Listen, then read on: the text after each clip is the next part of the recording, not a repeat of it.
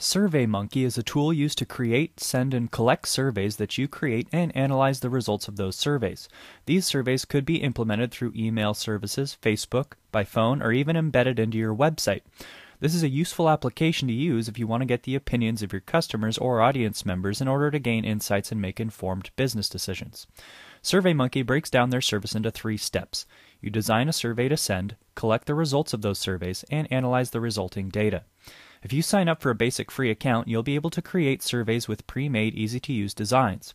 To get started, just click the green Create Survey button. Enter in a title for your survey, choose an appropriate category, and then click Continue. On this page, you can adjust the design of your survey, but more importantly, this is where you can add information that your survey takers will see. The beauty of SurveyMonkey is that you can create a survey that is more than just text questions. If you click the drop-down arrow next to Add Question, you'll see a list of available options to add. Let's add a multiple-choice question. We will do this by choosing the appropriate question type and then entering in the question and answers we want. When you finish, click Save and Close, and then click Send Survey. The next tutorial will talk about the different ways you can send a survey.